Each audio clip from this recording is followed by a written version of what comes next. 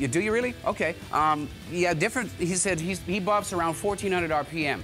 The point is, variable speed buffer. I kind of float, I kind of fluctuate, but I start off typically about 1,000, and then I read the panel and I see. But this is a DeWalt buffer. We're not buffing at this speed. It's not happen. If this hits me in the crotch, this demonstration is over. So.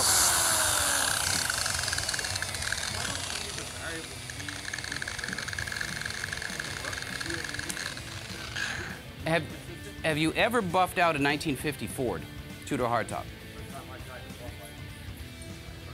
Cadillac conversion van. It's like cruise control.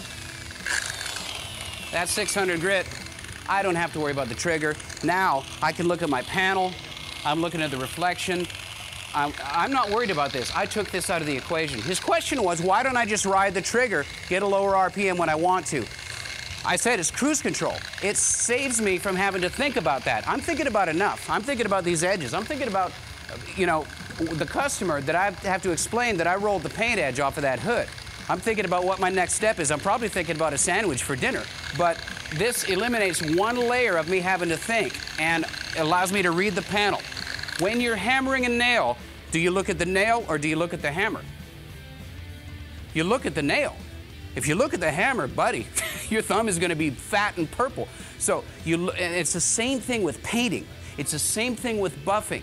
You're looking at your subject and you're reading the surface while the rest of the action is happening. You got to trust your compounds, you got to trust your machinery, but mostly you have to trust your eyes. You're reading the panel just the same as you're watching the nail, and you're just muscle memory is guiding your hammer.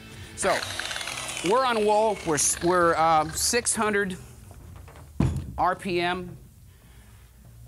I'm going to use Mike's shirt as an apron because my Eastwood Summer Classic shirt is awesome. You don't want to line any straight.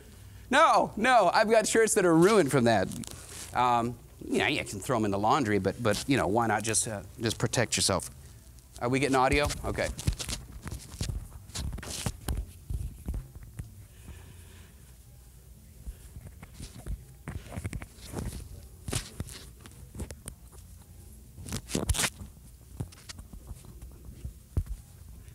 We'll get there here. Welcome to our technically dazzling show. Joe, can you hear this? Hi, Joe. That's Joe up there in the top in the wings. Coincidentally, it's probably about 90 degrees in here. It's about 102 up there. Give it up for Joe. He's working his butt off. The Eastwood video team, and I'm going to take a second to talk about hands-on cars. The Eastwood video team, we have ridiculous amount of fun. We should, and Brian's in here, we shouldn't be getting paid for doing it, but we are. But Hands-on Cars is a web show. I don't know how many of you guys have seen Roadkill from Hot Rod Magazine. We looked at Roadkill and said, man, what can we do? What can we do where we can still do some how-to, some DIY stuff, and go out into the industry and have some fun? You know, I've spent the last 13 years of my life doing automotive television shows on cable, and I love it. I love the format. I love the expression and the ability to take techniques and pass them on when we can do that. Plus, you know, driving 1,100 horsepower pickup trucks, not such a bad gig. So I like TV, but the internet, oh my God, the internet relieves so much of the rules of television, and we're having a lot of fun. So I urge you, Hands-on Cars. It's a great new show. We just uploaded our second episode. We've got a bunch more coming this year. We just went up to the ASE Museum in Hershey and made fun of all kinds of stuff, and at the same time as respecting the craftsmanship and the survivors and American Muscle. They're good friends of ours, and they handed, I don't know why, they handed me the keys to a prepped 2014 Coyote-powered Mustang, and you'll see what happened. I think we had a traction problem at one point. But anyway, we're also doing an F-body Camaro as a long-term project on the show. Hands-on Cars, it's free. It's about a 15-minute show. You're going to see Eastwood products represented, but we don't beat you up over it. It's just a fun show to watch. So, you know, like us on Facebook, Hands on Cars, get the views up, get the numbers up, so we can keep doing this. But it's a big time. And, you know, we get to come to car shows. We went to Wheels in Motion and Blast from the Past a couple of days ago, and just to, you know, just what do you guys got going on? And just go and do a walk and talk interview. It's fun stuff. Anyway, Hands on Cars is one of the cool things that we're doing with Eastwood. So let's buff. With the lid closed, as we saw, it separates a little bit. The reason it separates a little bit is that there are no kerosenes in this compound. It's a water-based compound. One of the reasons I like it a lot is because you don't have to get lacquer thinner on a toothbrush and scrub it out of your crevices and cracks as it gets driven down in there. Has everybody had a chance to fondle the pads? Okay. I'm sorry. I'm trying to remain PG. Is that like the yellow compound or the pink? What's that? Is that compared to like the pink compound or the yellow? It's all three. It's all four. You can take this and use it as a hand glaze. It's really neat stuff. It won't scratch the panel. This is it's a single-step compound that breaks down with friction and heat. So, but it does separate because it's water-based. The flip side of that, yeah, you got to shake it up a little bit and make sure it's intermixed. But it comes out as a paste, and I'm going to try and not block the scene. All right. So about a quarter size or a dime size. I'm making a heck of a mess here. My pad is dry. Yeah, I want friction. It's liquid sandpaper, let's face it, but I don't know what's on this pad. So again, I'll either use straight water or this detail spray works really good. It's just a pad lube. So I give it a spritz. It just gives that little bit of pre-lubrication on the pad so you're not got a dry contact, especially since we're going to have revolutions. So I'll start off with a low speed, and typically this panel is going to be flat. It's not flat, which is good because I'm not going to sling compound all over you guys. So I'm just going to be like this. I'm just going to gently rub it in, and I'm 600 grit. I'm not fighting this technology. I'm not fighting the equipment. I'm floating the pad on the panel. I don't even have to look at it, and I know I'm not going to pull an edge off. It's one hand, and it's not jumping all over the place. The reason is, it's not completely flat. I've got one edge slightly lifted, and it just sort of floats over the panel. This thing's heavy. Let the equipment do the job. That's my point. Let the liquid sandpaper and the equipment do the work for you. Even on a side surface, I'm not hammering into it. Just like dry on dry is bad in the initial cut or the initial application, rubbing all of your compound off. We don't have a point and shoot thermometer here. Hey, Randy? Do we have a point and shoot thermometer? Cool, cool, cool, cool. I'm not going to let that get dry before my next application of compound. Some guys put the compound on the pad, some guys put it on the panel. I just get used to putting it on the panel. 6 of one, half a dozen of the other. Like I said, there's more than one correct way to do this. So I've still got a haze of compound on there.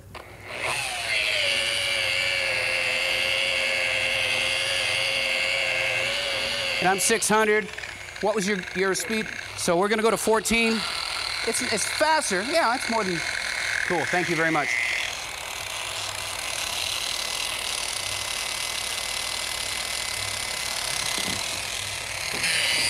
So 14 is still not annoying. It's not chattering all over the place, and it's kind of getting the job done.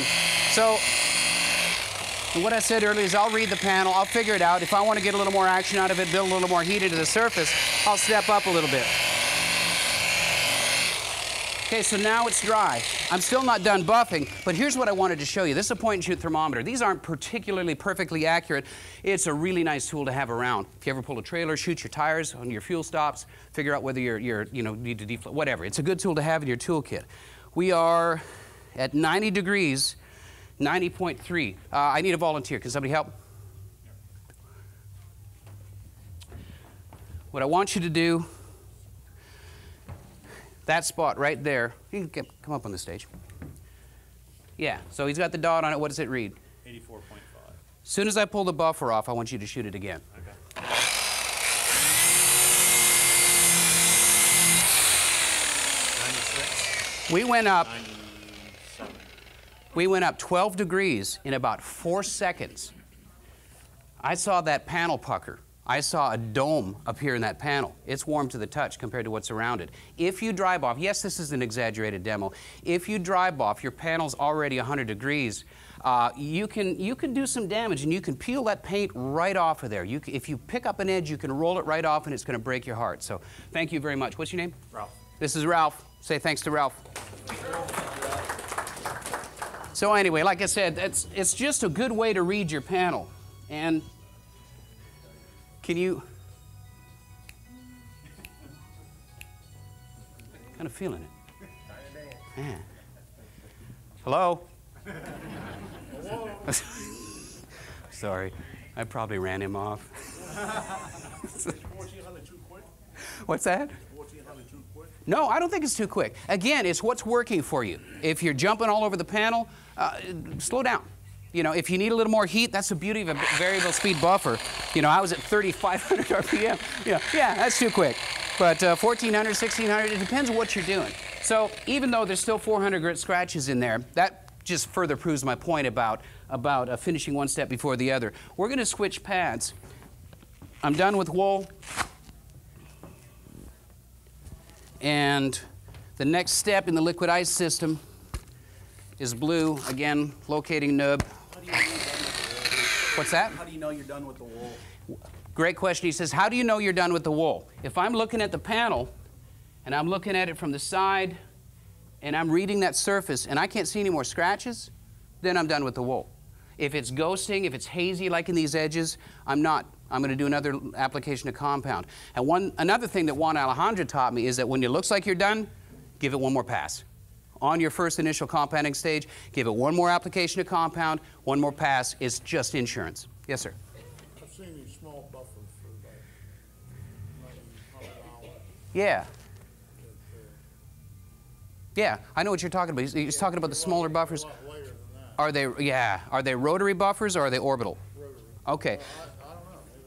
Maybe No, I've got a couple that are rotary. I've got a little pistol grip buffer with a 3-inch pad, hook and loop Velcro pad. I've got one on a long handle with a pad. Jeff Greening from Greening Auto Company, they just picked up the Riddler Award last year for a beautiful, beautiful vehicle. It was a T-Bird that they won with, and just outstanding car. He has created a 1-inch buffing wheel. They cut and rub every surface, like the Stewed pickup outside. Everything has been cut and rubbed, so sometimes you got to make the tools.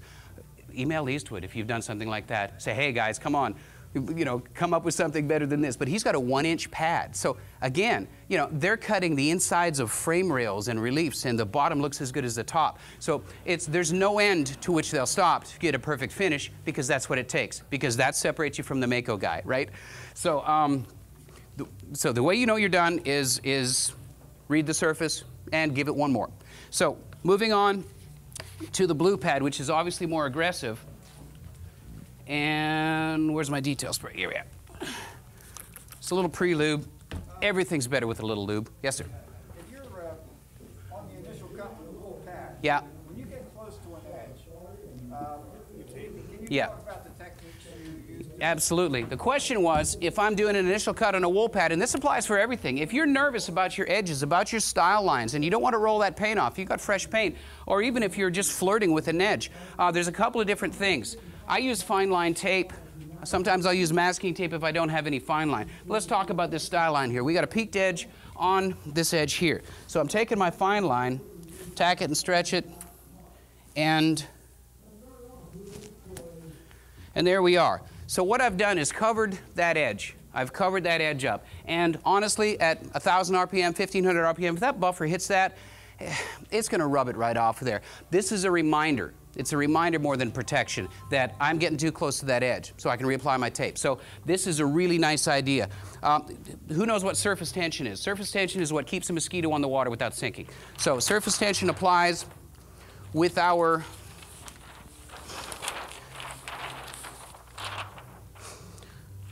paint jobs. Okay, surface tension. Paint kind of stretches around a corner. Here's your substrate. This is going to simulate a paint job. And I'm sorry for standing right in front of you. So we got a clear coat layer here. When it gets to this corner, it kind of stretches out. It still covers it. You've still got mill thickness there because it's still shiny. But it kind of gets stretched around that corner. Same with your peaked edges. It kind of gets stretched around where it becomes thinner just because of that surface tension pulling those other edges down. It's like kind of like a balloon. It just gets stretched over top. So the way that affects us when we're doing a rub out is it's thinner on that corner. So not only is it thinner on that corner, it's more susceptible to the pad grabbing it off. So that's the best technique that I know to protect my edges. The other one, this is not a reversible buffer. To me, it's going in a clockwise motion. If I'm buffing this, I'm not going to, well, here, I'm not going to buff like that because I'm cutting into that style line.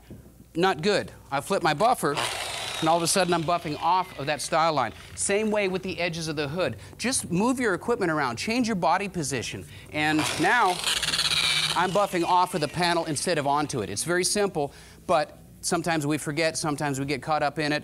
If it's a tight spot, like a transition from the sail panel into the top of the quarter, sometimes it's hard to find that position, but it's very important to step back and just kind of figure out your equipment. This is clockwise. Where does it sit in the panel? Where can I place it? Great question. Thank you. So we got a little bit of surface lube on here. Now we're going to go back, and this is the cool thing. Same compound, the liquid ice, and just like polishing aluminum, the shinier it gets, the less it takes to make it even shinier than that. So now, I'm rubbing a little bit.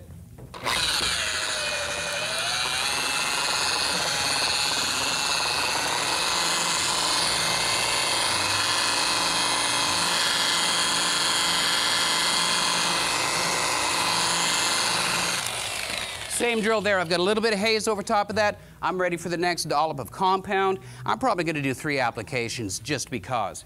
With this one, just for this demo, I'm going to move on to the next step just to demonstrate the system. So, yeah, we're kind of there. So we're done with the intermediate step. Then the next one, which is a much softer foam pad, the white foam, my locating nub. What's that? Yeah, liquid ice only has 3, but you can go with a black waffle pad that's even finer if you need to. With this system, I haven't found it's that necessary. Sometimes on blacks, black shows everything. Black reflects everything. It absorbs every color. That's why it's black. So you got to spend a little bit more time on scratches and halos. So I did not pre-lube.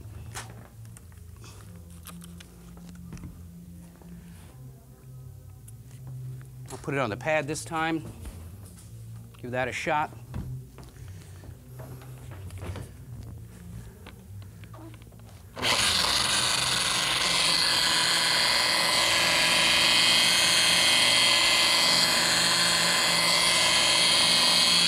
That took it off relatively quickly. So let's just pretend I'm satisfied with that. I've done the whole side of the hood. It's still hazy. I don't buff it to a perfect, complete gloss because I want a little bit of lube on that panel. Then I'll take a brand new clean microfiber, and anybody's detail spray really works. Spritz the pad, spritz the panel, and then I'll buff to my final gloss by hand. And essentially, a quarter size right in the center, we've got a beautiful we've got a beautiful finish. But you get the idea. It's a neat system, single compound, 3 pads. It gets you there, and it gets you there quick. Buffing single stage, it's about the same thing.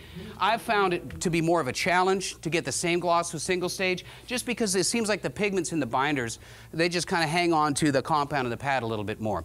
But a trick that I use is when I'm doing a solid color with a single stage, I'll intermix clear coat after I've got my hiding. For instance, I'll get 2 coats of a single stage to get my hiding. I'll intermix a compatible clear coat, mixed clear, mixed single stage, blend them together. That's my 3rd coat. Then I go 25% color, 75% clear as my 4th coat. Then I go 100% clear over all of it. It's got to be a compatible clear, and you can't intermix, then catalyze. But you mix your batch, then you intermix. What that does, what's the difference between reflection and refraction? Does anybody know? Exactly, that's precisely it. Refraction is how much light passes through. That's the reason that a clear coat system is more brilliance. That's why a candy makes us feel nice when we look into it. A candy is, of course, a gold or silver base coat, a true candy, a translucent mid coat, whether it be silver, blue, aqua, whatever, and then a clear coat over top of it. Here's your substrate. Let's see, there's our silver ground coat. Here's our translucent mid coat.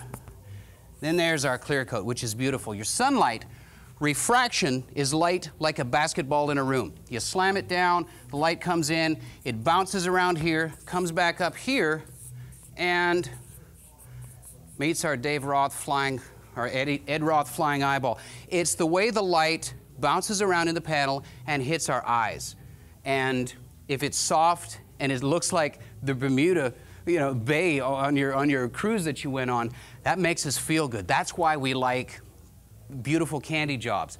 Reflection is purely the light bouncing off the top of the surface and hitting our eyes back. Yes, we see a shine, but we don't see the depth. The depth is because of the refraction, and that's why there's a distinctly different look on most colors between a clear coat and a base clear, and a single stage urethane. So I don't even know where I was going with that, but it's kind of a subliminal thing, why we like candies, why they look better to some people. So we've done this. I want to talk about eliminating runs in the paint.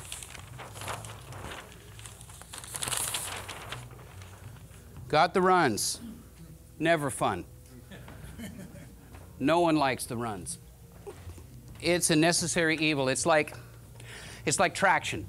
You go up to the flirting, the living and breathing edge of traction with your car on the track. Once you break traction, you lose control, but you want to ride that edge. That's when you get the best performance. It's the same with painting. You got to paint and spray with your technique up until the point to where you're putting it on wet enough to where you're flirting with that disaster area of almost running the paint. You got to get enough on there so you got nice flow out, nice DOI, nice self-leveling, and great gloss, and enough material on there. So you're flirting with that edge. You're going to have runs. Everybody does. You sneeze, a bug bites your arm, and you slip. Your technique relaxes for a second, and you get a paint run.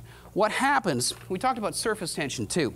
What happens when you got a hanger on the side of a car, a gravity meter, a flow indicator, whatever you want to call it, is it bulbs out and it actually gets thinner on one or both sides of that run. So if you take sandpaper and just sand that run, your contact patch is all the way around it, and technically you can cut through and bust through that paint on either side of the run without having to remove the run. So that's why I like surfacing from the top down, focusing on the run and essentially planing that run down until we've achieved flatness. Then I can go through my steps here and get up to gloss. So there's lots of techniques to do that. This is nothing new under the sun. That's where the nib files come in handy, and that's where the run razors come in handy. What I want to show you is a really cool technique that my dad showed me a long time ago. My dad's a paint and body guy, and that's kind of how I fell into this stuff. And he had this guy that was I think he was a prepper in one of the body shops that he worked at or managed, and it's a single-edge razor blade. Yeah, they're sharp. I keep them around. I've got drawers full of them. It's the best tool ever. And I'm not going to talk about the 80s and what we use these for on the coffee tables. We're not going to go there. But so we got a single-edged razor blade, and technically, yes, you scrape the run out. Here's a way to get a very, very nice tool for a very little amount of money. What you're doing with your single-edged blade is, I like to use this. Well, let's go 1,500. I'm taking this on my tabletop, which is actually an Eastwood welding table, and this is their new plasma cutting table that ships in a box. It's not truck freight or anything like that. You assemble it at home, and you got a beautiful plasma table with replaceable slats. So if you got a plasma cutter, you need a project area, nice piece of gear. What I'm doing with my single-edge razor blade, and I'm going to make this easy on myself because guys have asked me in the past, how do you remember which side? And you'll understand that question in a second. So I am drawing with one side on my razor blade so I understand the difference between one side and the other. All right. So now, with the dark side down, like this, I'm simply dragging this razor blade over the top, like this. It's important to do this before you bend the blade, and I'll tell you why I'm bending the blade in a second. I'm just dragging it in one direction. If you've ever sharpened a knife, you'll understand what I mean with a whetstone. You go one direction. You don't saw it back and forth or you'll ruin the blade.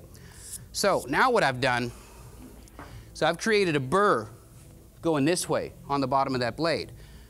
So now I know that my burr is in the opposite direction of the side that I've colored. So now my burr is pointing up. Now what I'm doing is bending it just a slight bit.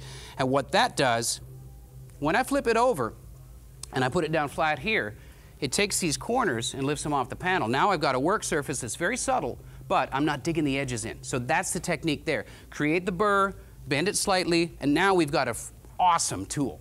And it costs about 4 cents because they come in a box of 100. So now we've got our little rivulets of tragedy right here.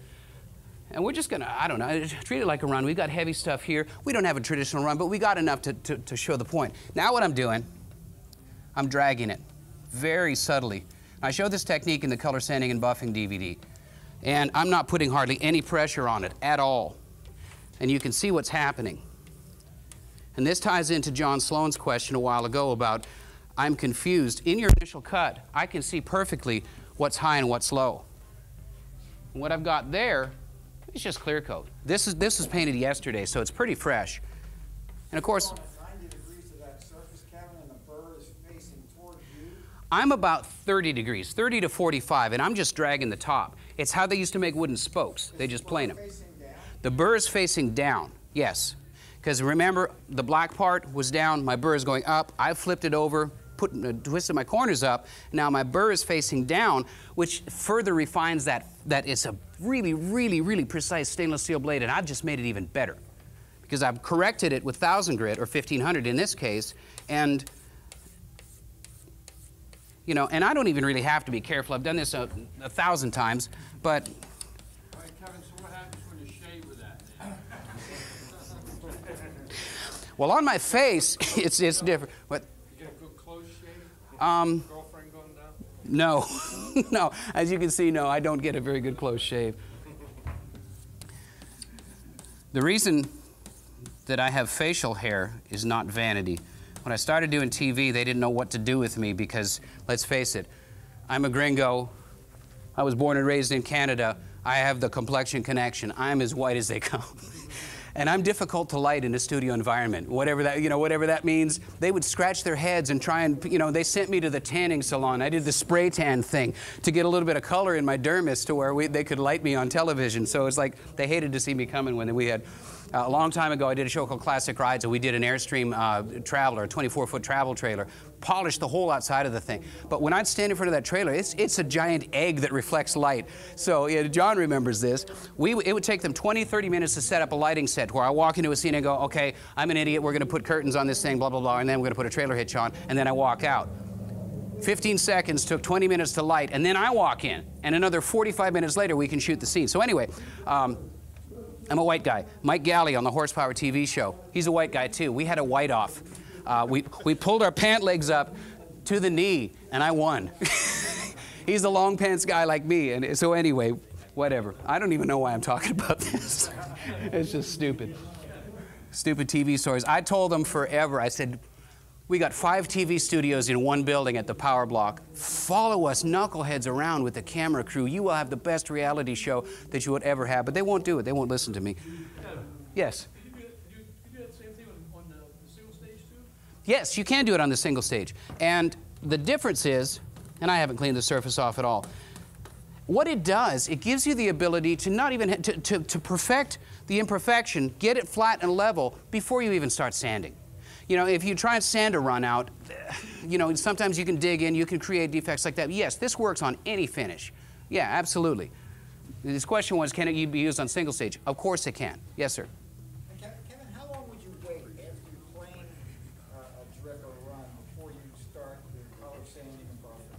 Interesting question. He said, how long do I wait before I scrape a run before I start the buffing process? If I'm doing a show car, I'm going to cut it, I'm going to leave it for a week, 2 weeks. Then I'm going to come back and rub. The reason being is that what you're doing when you open up the top skin of a panel, and this really relates to this demo and to color sanding and buffing in a big, big way, it skins over. It dries from the top down. Paint cures from the bottom up, but it dries from the top down. So what that does, what does that do? You got 2 actions happening at once. You got a layer in here with solvents. Whether it's water, whether it's traditional solvent, you've got a layer that's trapped.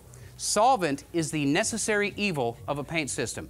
It has nothing to do with the paint system. It's a transfer vehicle. It takes the paint from your gun to the panel, then it gets out of Dodge. The success or failure of your paint job sometimes depends completely on how well you allow that evacuation of that solvent.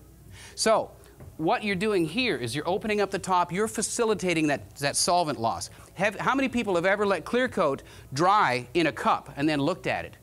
It shrinks from the sides and it shrinks. That's your solvent evacuating out of it. And sometimes the solvent, if it skins over on the top, It's evil. It's bad. It'll find its way out. You know what solvent pop is? Solvent craters are? It's that little micro pop on the top of the panels. If it skins over too much, solvent's coming out. It's the necessary evil of painting. The solvent is coming out.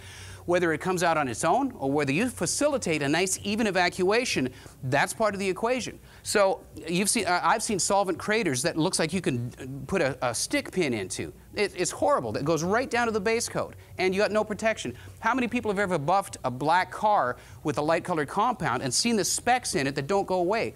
Chances are that's compound getting jammed down in to these solvent craters. So cutting and rubbing, in collision work, the systems are designed to be painted on and buffed and evacuated sometimes the next day, sometimes same-day deliveries. But you can have a zero comeback ratio. If you're like a flat-rate painter, you got one chance to do it right. Otherwise, you pay 3 times for it.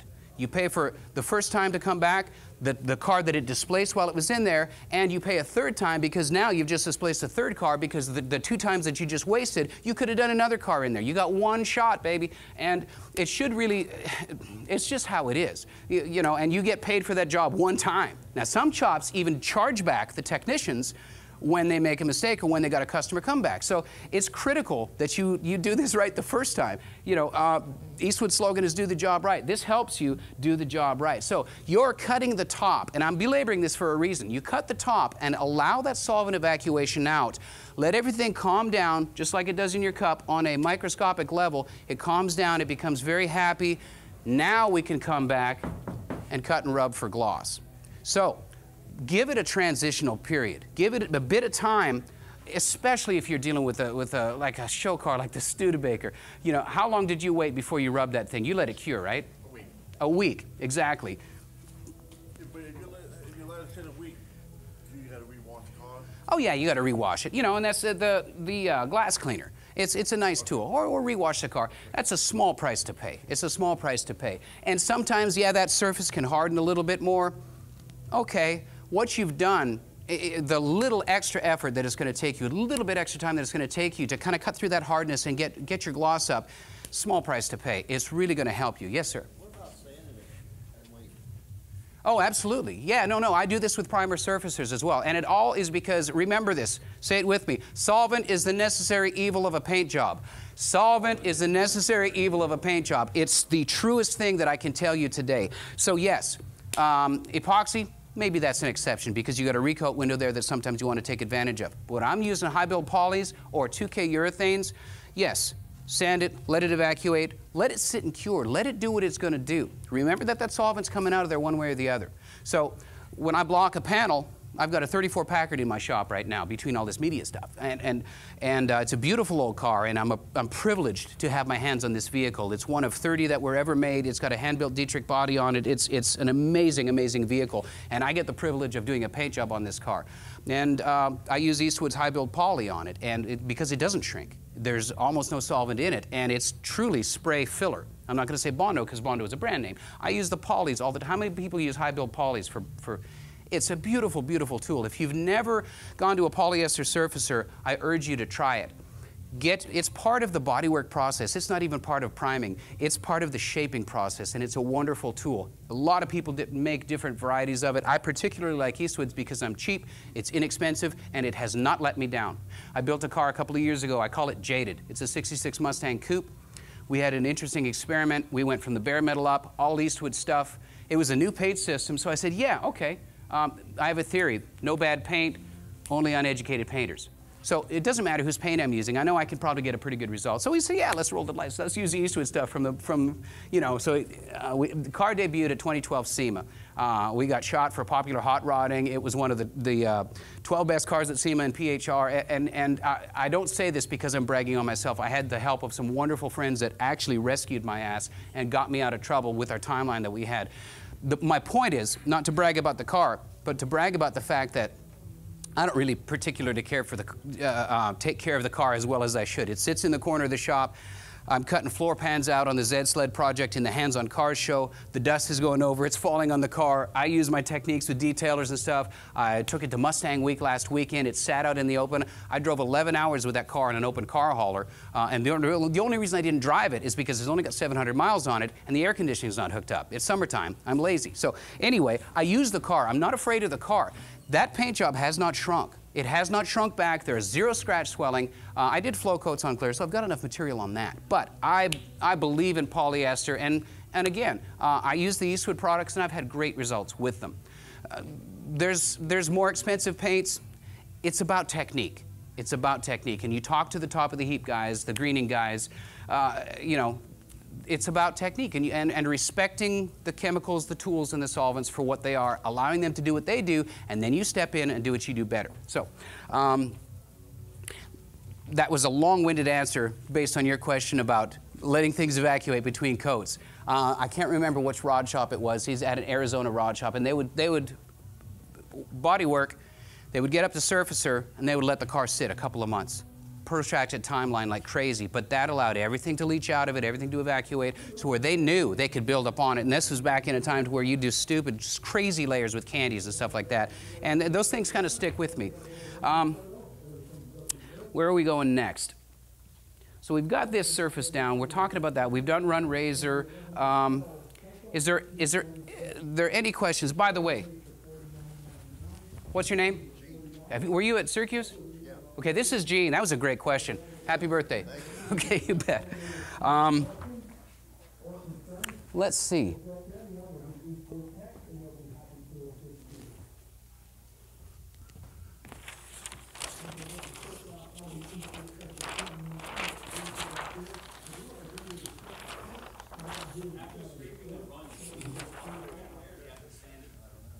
Great question. His question was, after scraping the runs, can you just go right at it with compound, or do you have to sand it? I'm just going to say yes, you have to sand it, because even though you got a very finely tuned edge on your razor blade, it's still not perfect. It's not 2000 grit, and that's kind of where I land, is 2000 grit, then I buff for gloss. So good question. Yeah, you got to follow through with your steps. You're correcting the surface to where you've got an even playing field for gloss, and then you bring it back up to full gloss. Now, Kevin, yes, sir. After you ran that razor blade over there, did you say you were going to wait a week before you come back and do anything to that? I'll sand this flat, and then I wait a week. Okay. Yeah, sometimes you just don't have the time to wait a week. You know, if you've done your job properly, yeah, you can cheat that. But if I'm doing a restoration job that I want it to look as good in 5 years as it does the day it leaves my shop, I'm gonna wait. I'm just gonna wait. And you know, this Packard I've had in my shop in different pieces and different stages for almost a year and a half. The guy that owns the car is very patient with me. He understands that I'm doing other things than working in the shop. So we've got a great relationship like that. He just wants it done right. So me going up to Eastwood in PA for a weekend, I live in Tennessee, just south of Nashville. For me to do that, it allows that stuff to happen. So I don't even have to think about it. I just put my... Okay, good question. He said if it was a TV show, we wouldn't tell people. I would tell you, the thing about TV is that you've got the luxury, you've got the ability to stop, shut the camera down, and then come back in a week. For instance, on the set of Trucks, or Truck Tech is what it's now called, because the lawyers got involved. Anyway, we won't go there. Yeah. Oh, yeah, cool. So we did the matte black Super Sport stripes on there. Yeah, and we're going to talk, that's what I wanted to talk about, is matte finishes. Thank you for reminding me. Does that say, oh God, I thought your shirt said wiener, it says member. Anyway, sorry. How are we doing for time, Joe? Doing great. Okay. What was I talking about? I'm sorry. I went blue. Okay, yeah, matte finish on the stripes. Typically, we've got 2 projects going on at any given time. Our studios are 360 degrees, which means it's technically a workshop with a bunch of TV gear in it. We can shoot in any direction, which is not typical television. The DIY shows that I did, there was a facade. It was a false set with an open ceiling and very expensive production lights in the top, and, you know, a 2/3 shop at best with fake walls, because the studio that I worked at, they would break the sets down between seasons. Typical season is 10 shows, maybe 12 shows. Then they would wipe the set clean, build another set for another show, you know, and they would rotate their studio space like that because it's precious, because the lighting gear and the equipment is so expensive. They have to utilize that floor space over and over.